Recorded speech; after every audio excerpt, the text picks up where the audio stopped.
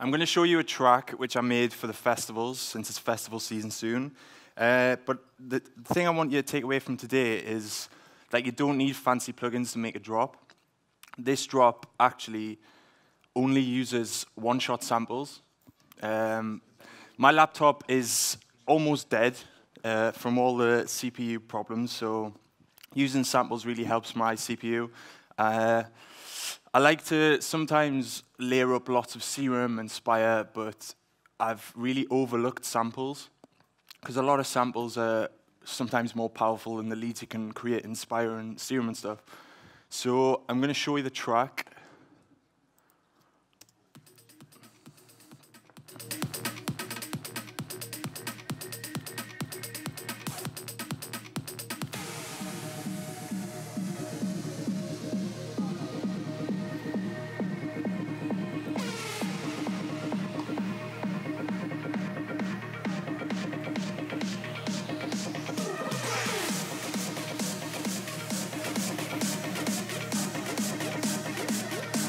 Loud enough.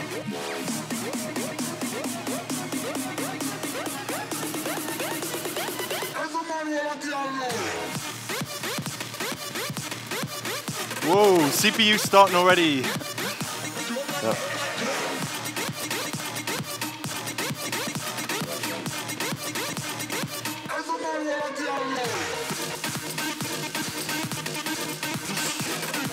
It doesn't normally sound like this. I'm not sure why it's going so crazy right now.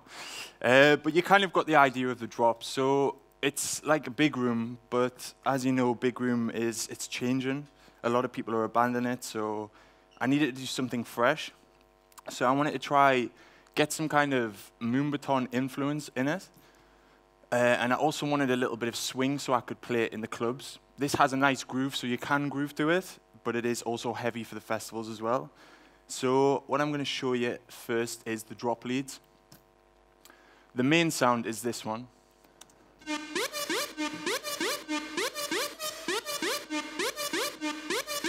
If I was listening to this, I would think, well, this is straight from Serum. It's a very powerful sound. But this is from a sample pack.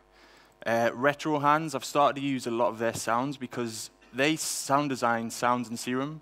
And for me, sound design, I'm still learning it, so I like to take sounds that I've already been took and mastered, basically. So this sound, all I've done here is shorten the sample, because if it was long, that's the original sound. So I wanted it to be short and have a very small tail so I could create my own melody with it. And from then, I just had some attack layers. Now this one isn't in key, and I know that, but at this key, it had a nice click on the top end, so I decided to keep it in this key because it's quite a subtle layer, so it's in the background.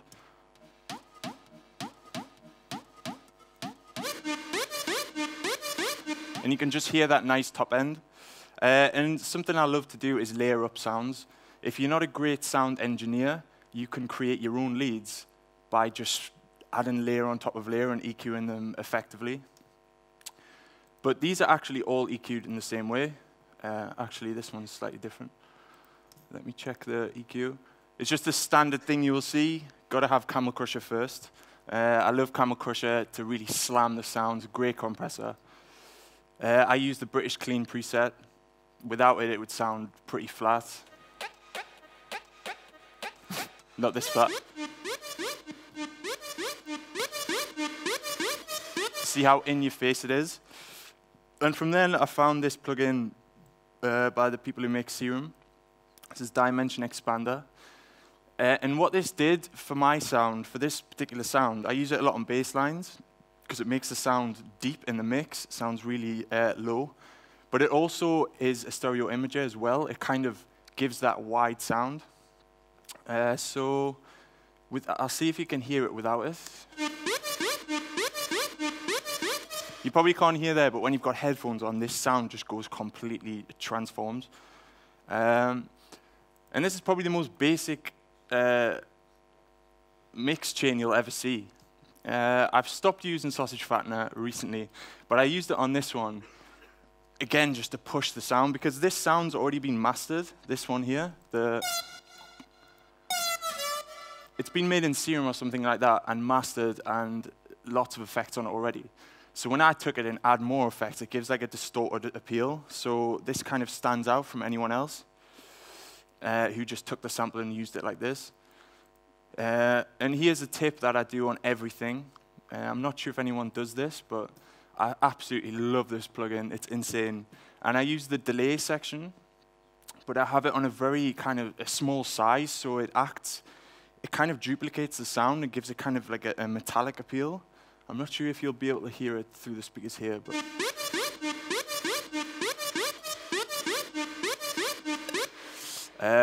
and if you play with the size, you can get like even more of a rattly sound to it. So it's just something, taking it and making it a little bit weird and different.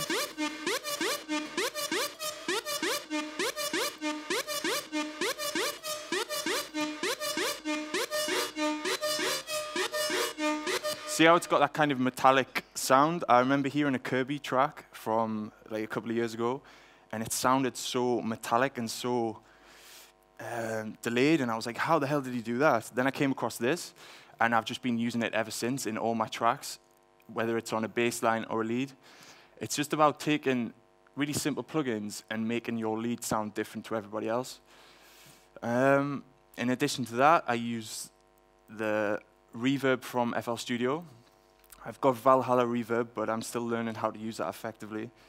I just use a very simple reverb in FL. It does what I want it to do.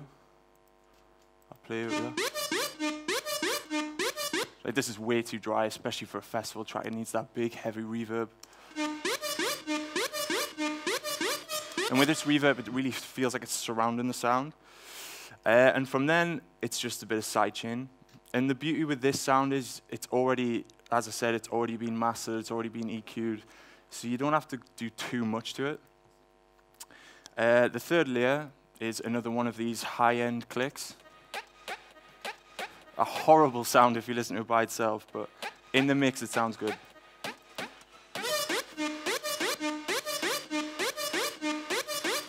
And I still felt it was a little bit empty, I think, so I did a little bit of a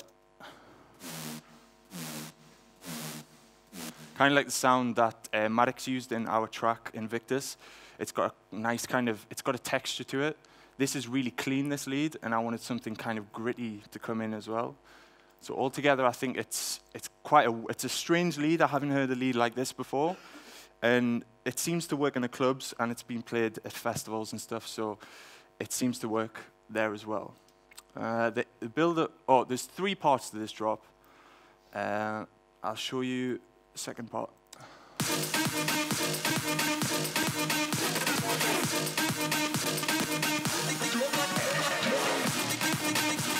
Then there's a third part, which is like kind of reggaeton inspired with the bass line.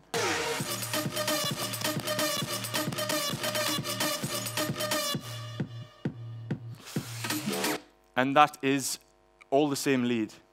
But with this one, I played it on a low octave.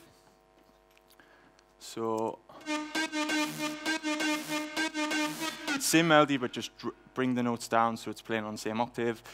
But when I did that, because it's a sample, it lost a lot of the high end. So I had to combat that.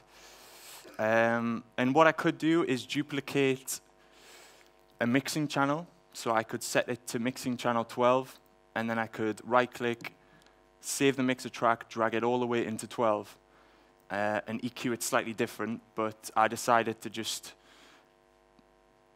I hope I haven't done that. Looks like we've done that, but no. Yeah, I just decided to automate the EQ so that I could have a bit of high end. You can hear the EQ automated up here, and I wanted it to come back down here. So as you probably won't be able to hear the difference. It's kind of got the same kind of high end there, so I had to make up for the high end that was lost. Now the third is just a different melody with the higher octave playing.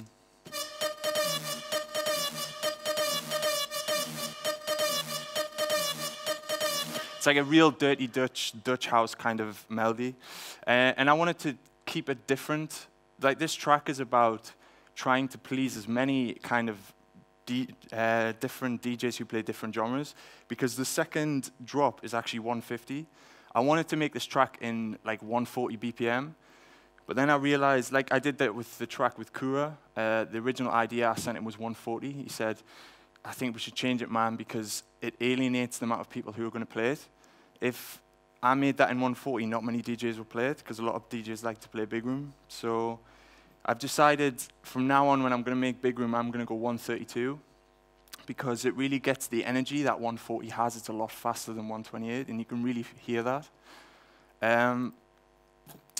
But I also kind of wanted a really fast, powerful drop, so I decided to do the second drop 150. So DJs, if they want to mix this out at 132, they can mix it out fine. But if you want to play the second drop at 150, you can do that. So it gives a lot of options for DJs to play in this track.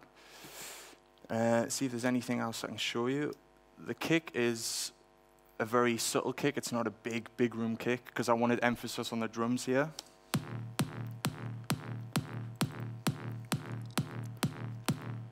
Now, EQ-wise, literally just spiked up the low end a bit.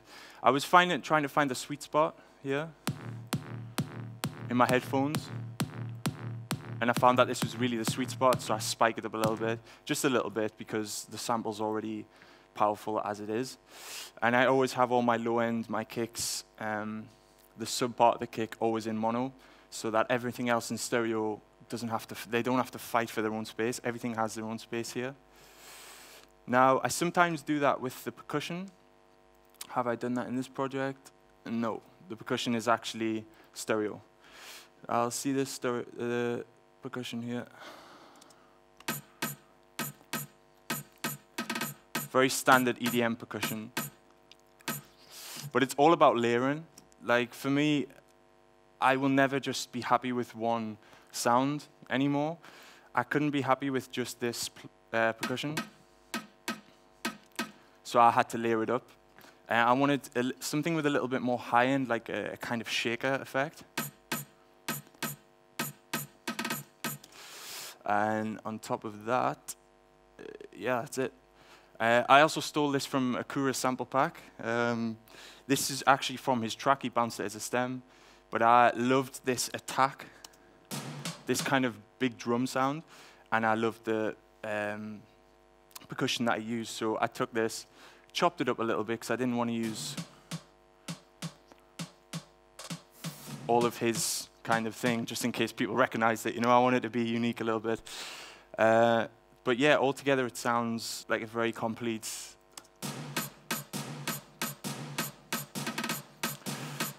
kind of drum collection. Now I've got some little stabs in the background which you won't recognize in the track, but it really does help add some texture to the drop. So everything doesn't sound like too electronic. It's kind of like a gritty dubstep sound, which I love using dubstep wobbles and stuff like that. So on top of that, I've got a crash. Since the melody is dun dun dun dun dun dun dun dun, it always needs something on the stab. So I decided to add a crash, this wobble sound, and that's it for the first section. And finally, I always add a little one shot to the bass line, because with EDM, everybody has the same kicks nowadays. Everyone uses the same thing. So what I do is I take one shots from sample packs like this one, which is super quiet. And what I do is layer it as a layer to the bass line. Now that kick is mine. Nobody else has that kick. So I've took something that anyone can get and made it my own by one simple trick. And so what I've done to it, it's very, very simple. There's one thing you need to do. Make sure you cut all the low end that you don't need.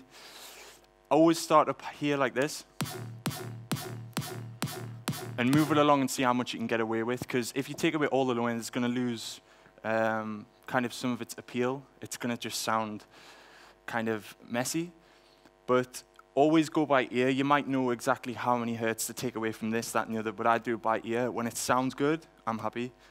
So I always start high and just work out what's the perfect sweet spot here.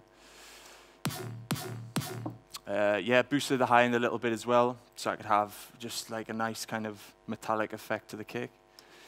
Now, in terms of fills and stuff, without this fill, I think the drop would be significantly more boring. I'll show you it now.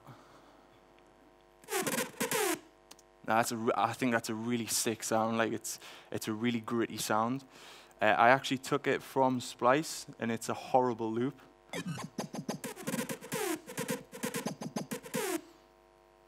So I found that bit, and I was thinking, shit, this bit is so sick. I need to cut this up. So I took that bit, yeah, and just duplicated it with the EQ. I don't think I've gone too crazy here. I just wanted to stereo image it a little bit, just to give it that wide appeal to match the kind of wideness of the drop leads. EQ, the highs were so piercing because it's kind of a... You can really hear the highs already, so without that it was just too much. It wasn't kind of matching the drop lead highs, so I had to take it down so it was all balanced. So it kind of all sounds like it's from a VST. Now, see what else I can show in this. It's a very basic kind of project without using VSTs, but I think it works. It's just as powerful as a track that was made with Serum and stuff. So I think you've just got to, if I was you, I'd go on Splice 1 day a week. I'd do it on a Sunday. I just go through and spend 3 or 4 hours downloading stuff. And then Monday, I've got so many fresh ideas because I've got loads of new sounds. If there's anything you want to know from the project, I can take some questions now, or we can do questions about other stuff, because I can open the break project, but it's going to take probably like 10 minutes. So, who wants it? Who wants it? I'm going to take an easy one.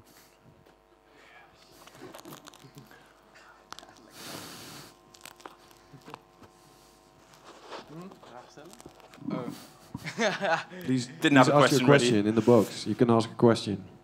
How do you make your kick so powerful? To be honest,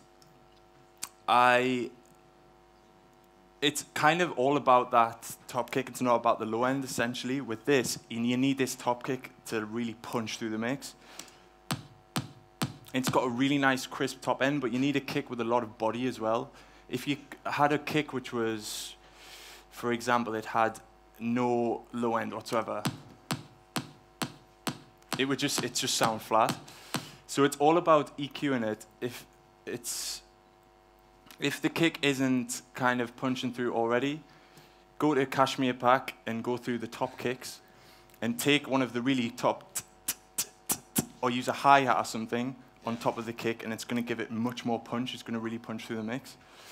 But you can find so many kicks like this.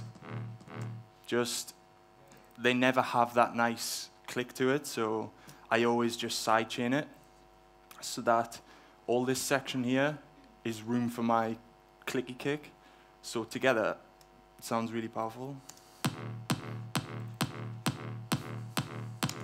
That's it. Okay. That's easy. There's this buzzy noise coming from the speaker.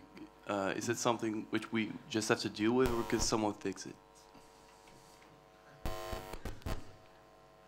Good question. Also, I didn't, maybe it's just my ears, but I didn't hear any sound coming from that speaker. Maybe because I'm sitting here, but... Audio malfunctions.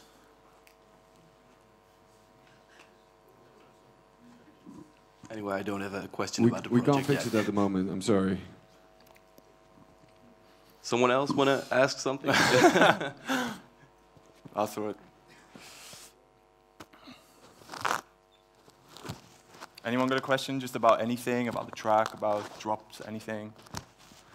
Nope? Oh, good. Well, I didn't see where that came from. I can't throw it this far.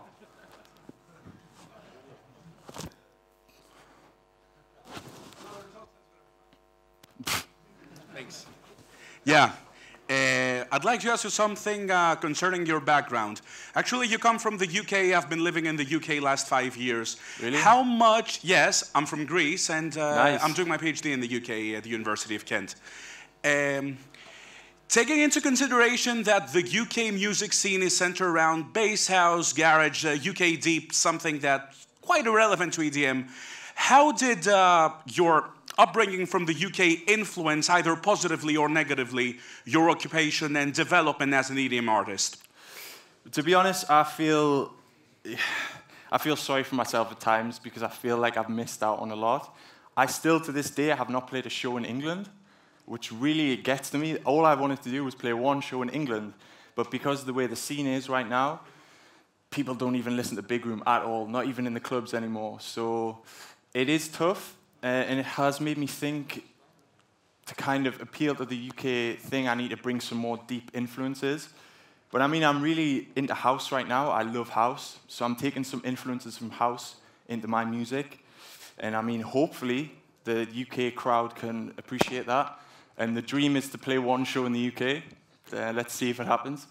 But yeah, it is tough. I only discovered EDM when I was like 18 years old. And by that time, people in Holland have been producing for like 7 years.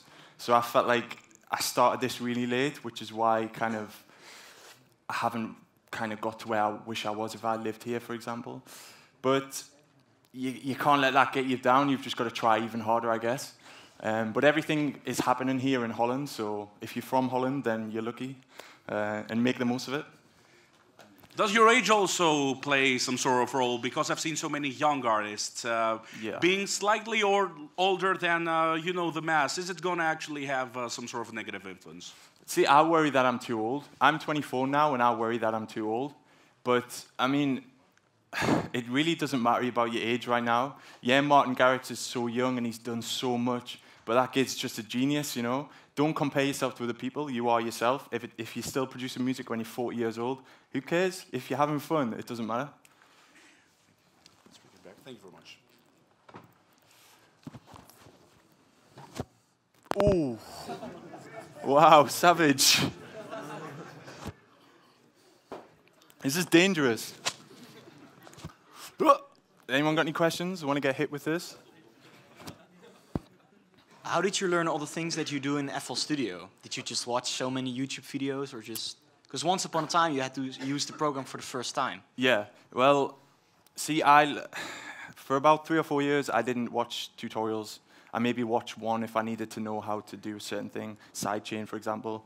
But now, in the past 2 years, I've started to watch tutorials because I realized I'm in this box right now.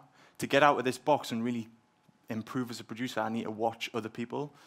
But I literally would just click buttons in FL and just see what happens. See what happens. That's why my music was so shit for so long. But the only reason I can produce, the only reason that I can do this today is because I just did it over and over and over and over again. Just eventually my songs started getting a little bit better. But I could have made that process a lot faster if I watched more YouTube tutorials, if I went to a school. Maybe there's a school where you can go to and learn music. Because I'm still learning all the music theory right now, so I'm trying to catch up to the guys who can play pianos and stuff like that. So yeah, I watch Masterclasses a lot. I've probably watched every single one. The one from Brooks from Dancefair last year was a great one, insane one. I learned a lot from him. And you take little tips that they use, and you're just expanding your brain and expanding what you know. So tutorials are the best way. So if someone would like to start using FL Studio for the first time, you would just recommend pressing all the buttons and just see what it does? Nah, I would go, nowadays there's a lot of YouTubers that will show you like the ins and outs of FL Studio, how to make a future bass track, and they'll show you step by step. But I don't think that was really around when I picked it up. Yeah. So yeah, it just depends. If you have no knowledge whatsoever, open it up, have a little bit of fun, click around, see if anything clicks, and then go into the YouTube stuff. That's what I'd recommend. Thanks.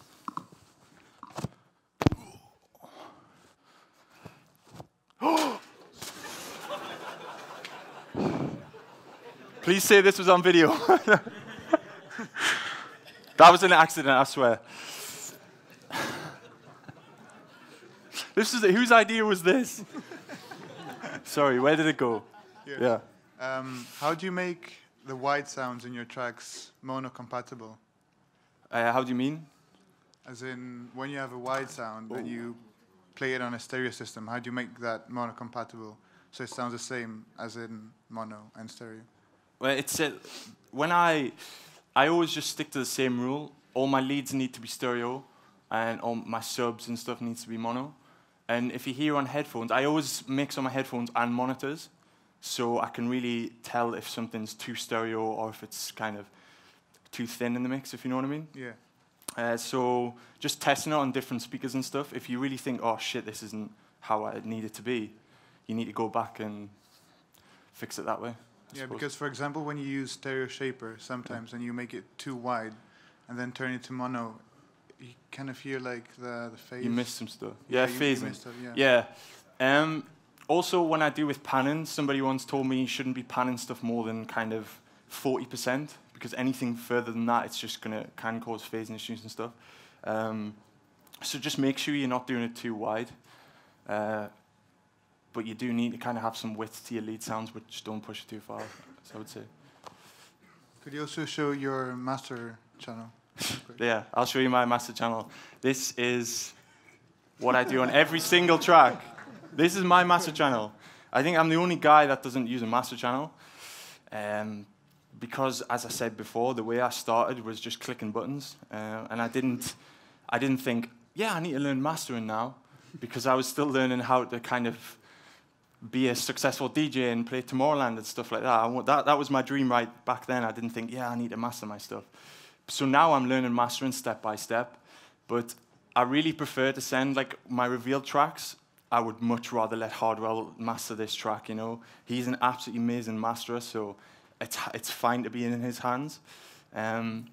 But mastering yourself is important, because sometimes you can get a master back and you can think, this isn't how I wanted it. So mastering it yourself, you can be 100% sure that it's going to sound the way you want it to sound. Is that a yawn or a hand up or a stretch? We need to... I'm not going to throw it. I have a question first. Okay. So you literally send unmastered demos to Revealed. Yeah, but the thing is, mine don't sound like a normal unmastered. It doesn't sound flat. You can see how I slam my sounds with Camel Crush and stuff like that. My stuff, all my bootlegs, for example, are always fine to play in the clubs. I always have the volume, and I also kind of have the dynamics, the way I produce it. And I mix down really, like, I kind of essentially master all my samples. I could just not use Camel Crusher on my stuff and make a track at -6 dB and master it afterwards and have the same kind of thing, but I like to do it as I'm going through. It's a very strange way to do it. But yeah, I always get the volume from the way I process my sounds. I always really slam my sounds really hard in your face. So that's where I get the volume from. All right. Thank you. Thanks. I'm not going to throw it back there. I refuse. Have we got a mic? It's all the way back there, though.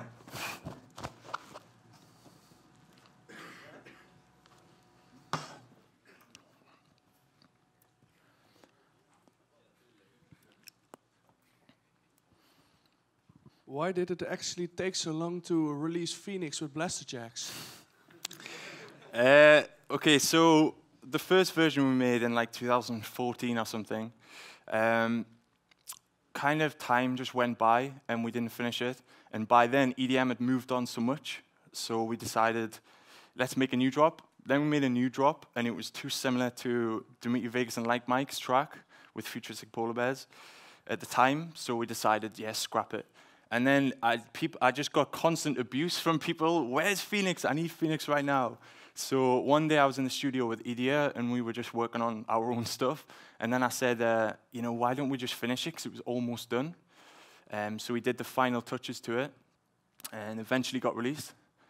So I'm glad it's out there now, but it was a long time. And at the time it happened, I remember Blasterjaxx said, this is our new track with Olly James. And this was at Ultra Music Festival. and nobody made a sound. I was expecting to hear some cheers, some excitement, just silence.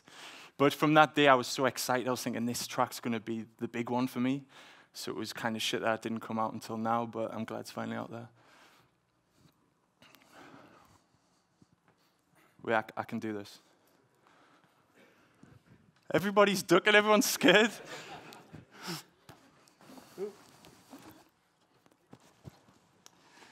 All right, if you start your project like new, where do you begin? Always with the drop. For me, like, I'm obsessed with making drops, so I will always start with the drop. And then with the lead or the kick? What kick, point? always with the kick. Depends what kind of... I think with this one, when I found this sample, I thought, yeah, I'm going to do something with this, but I can't really work out if it's going to be a good drop by just having the lead. I need a kick there as well. So then I'll find a nice kick, something that maybe is not going to be the final kick, but it can just be the temporary kick while I build a drop around it. And then from there, once I've got the kick and the drop lead, this is where all this stuff comes in. So I've got these things right now. So now I'm kind of thinking, what else needs to come here? And this is where all this shit comes in. Let's find some drums now. So I'm looking for drums. I'm layering up the drums. Okay, I'm happy, but now it seems a little bit empty. Here comes all the effects. So I'm looking through the Cashmere pack. Now it's getting there. Then I look for these kind of stabs, because a good stab at the start of your EDM song can completely make the track. If it's going to really help, it's going to really help your track to slam straight away. So when I've got all this stuff, I just add the really small details, like these little fills and things. And from then, I'll make a breakdown, because breakdowns I don't have that much fun making. I have so much fun making drops. Breakdowns I find a little bit boring sometimes. So I tend to leave the breakdown until after the drop's finished. And then from then, I make my intros. And a lot of people say they hate making intros, but I absolutely love it. All I do is this, copy and paste the drop, take out the drop leads, paste it at the beginning of the track, and then start adding stuff and taking little bits away. Because I love to work fast. If I've got an idea in my head, I need it down on paper before I forget it. So that's basically how I structure my tracks. And then I've got a full structure. And then I'll come back the next day, leave myself some notes, and just fix it up then.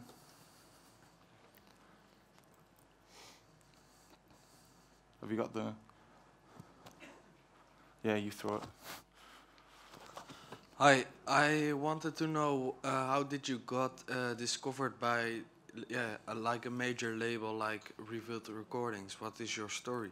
With Revealed, it was actually, I think I got my bootlegs played a couple of times. I sent my bootlegs out, and Hardwell got hold of some of them and played them in his show. And from then, I got an email asking if I had any demos for the sampler. And when I got that email, I was like, oh shit. I was in panic mode. I was like, I need something, I need something. So I was gathering all my best tracks and sent them. And one of them was Raid with some other guys from Revealed as well, Steve, Reese, and Relax. And they decided to sign that one. And from then, it was just, I was just obsessed. I was like, I need a follow-up track. So I then had contact with Revealed. And from then, I could send more stuff, and it was a lot easier to get my music to them. But now they have this feature, which I would have killed for back then, the Revealed DJ website.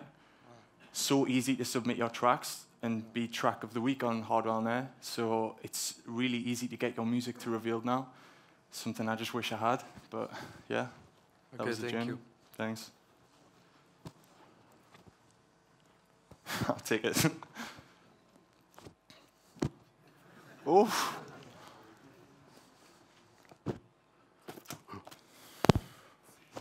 Hasn't got a very good grip, this thing.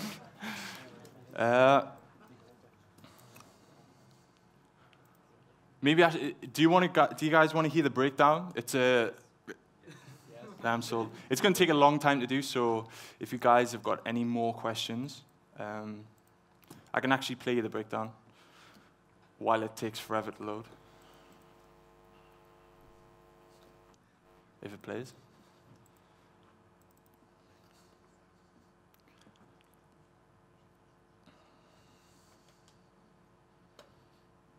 No.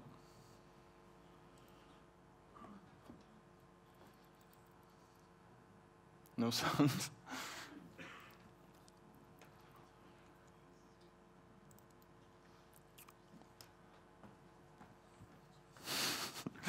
Is this it? No, it's supposed to be coming through. This is coming through the HDMI, isn't it? Yeah, you have to speakers.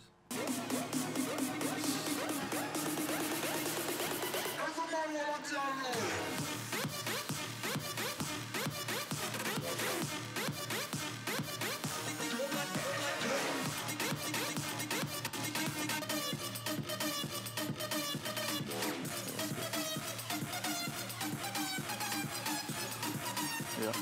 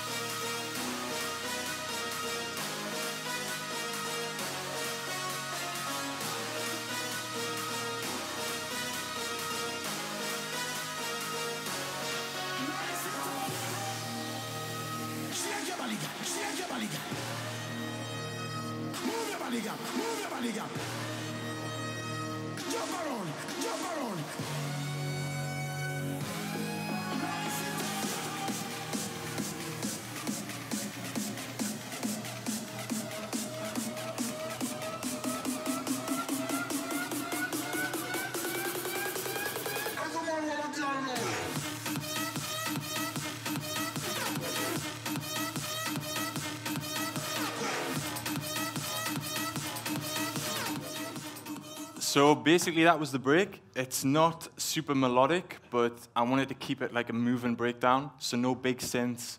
It starts with good energy and it has good energy the whole way through, so it's perfect for the clubs and also for the festivals. And like I just love making breakdowns like this, which are constantly moving. There's always something there, rather than kind of the plucks from 2013. That kind of the sound kind of moved on since then. It's not actually a big project, even though it's having a meltdown right now.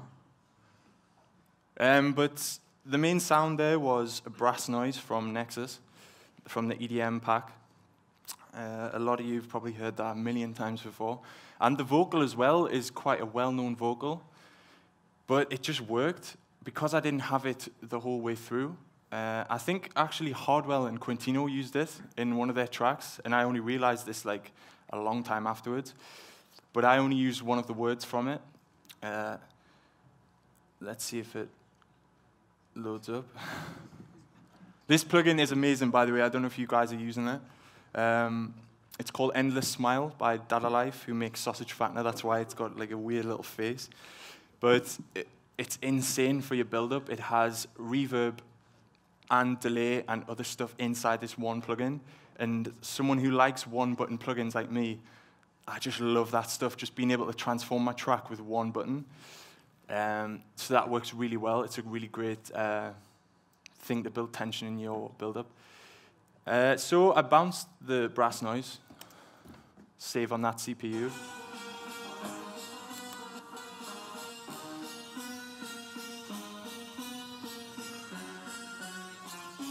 And it's... Wrong button.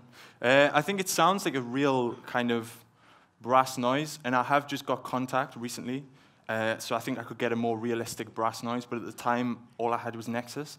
But the Nexus brass is just amazing. But I felt like, again, it didn't have the high end I wanted. Even when I EQ'd some high end onto it, it just didn't have that kind of effect that I wanted. I wanted kind of a crisp sound. So I added a really horrible Spire lead, which is horrible by itself, but you can can see how it's almost got that click sound to it. It's got the high end. And the bass line is a huge bass line with a lot of like crisp to it. Like I love having a texture in my tracks, something like makes it sound kind of authentic and less kind of electronic.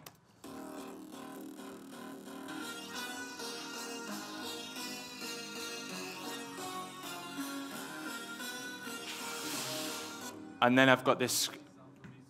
Sorry? I think the people in the back won't hear it because. Can anyone in the back hear this? No. Is it only them ones? Yeah. Great tip there, thanks. It's because it's quite low on my computer right now.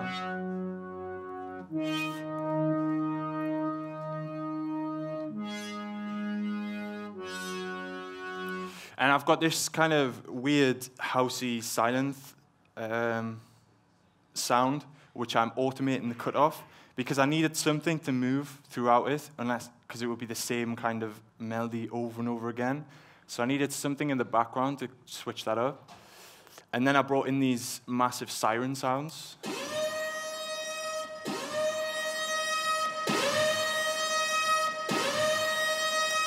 Which sound really cool, but it was quite tough to mix these together without them both fighting for the top spot. As you can see, I've EQ'd and balanced the mix of the horns to be just slightly behind the Nexus brass. But all that is just volume mixing. I haven't done any EQ, and it was already a pretty nice sound and sample. I just wanted a little bit of reverb tail onto it so it didn't just stop. And from then, it's just kind of getting repetitive around this spot. So I needed something which just caught everybody off guard. And this is where this comes in. Move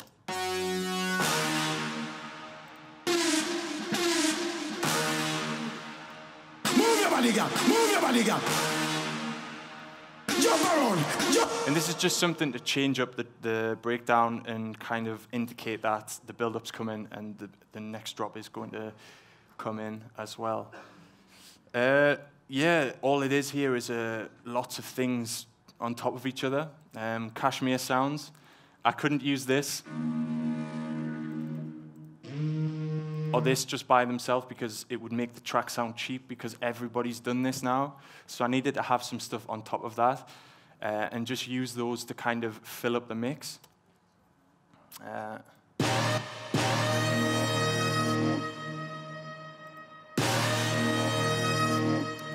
And here's a revealed stab. This is a plug for the revealed drop stab sample pack. I love those. There's some really sick stabs in there. But yeah, then it goes into the third project, which is the 150 drop. I decided to do it in 3 projects to save on the CPU. But yeah, I think it's a very simple track. It works really well in my experience. And anybody can do that. Anyone can literally pick up a sample and EQ it the way I have and do that. Anyone can do it, but you've just got to find that right sample and find good layers to go with it. So let that be a little bit of inspiration if you're looking in Serum thinking, shit, I can't do anything in this. I'm really struggling.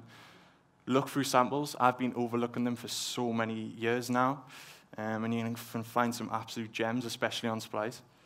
So if you have any last questions, how long do we have? 4 minutes. 4 minutes. So if anyone, there's a question right at the back, but I'm not going to risk it anymore. Is the mic? Yeah.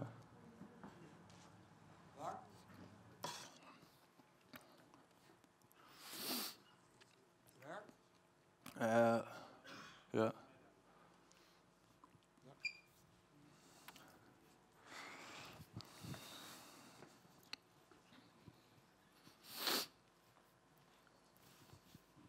Hi, Olly. Can you please show me how you change the tempo without changing the pitch? In FL Studio, because every time I change the tempo, the pitch changes as well. Yeah, I've literally done a video on this for my YouTube channel. I recorded it the other day. Like I did it in Escobar, and I know what you mean. When you change the tempo of the track, the sample just stretches. So I think in FL Studio 12, is that what you use? Wow. If you use 12, I think when you automate the BPM, the sample stays the same. But because I'm in 11, I don't have that feature, and I'm just too scared to upgrade to 12. So what I do is I always have a downlifter like this. Something which doesn't have a key, so just a Cashmere downlifter that which you won't really notice the change in key. Let's see if I can do it. I don't think the sample, yeah, they are going to show. Because in my track Escobar, I did that. See, one of these sweep down works perfectly.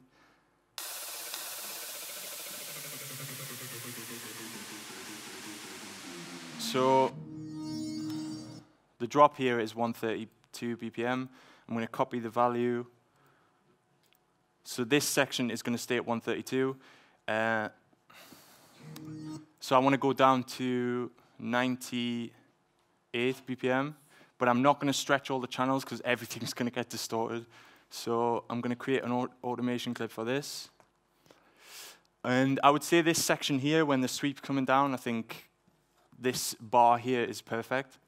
So I'm going to take the value of this, copy in the value, and paste it here. Now, this sample, you won't hear the distortion. I can even stretch it to the grid like this, and it won't move.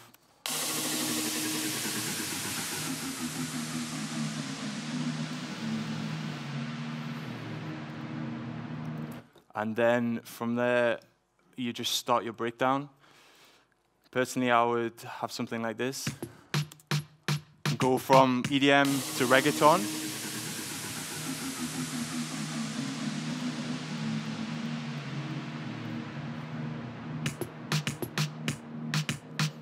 And then for the way back up, this is a tough thing.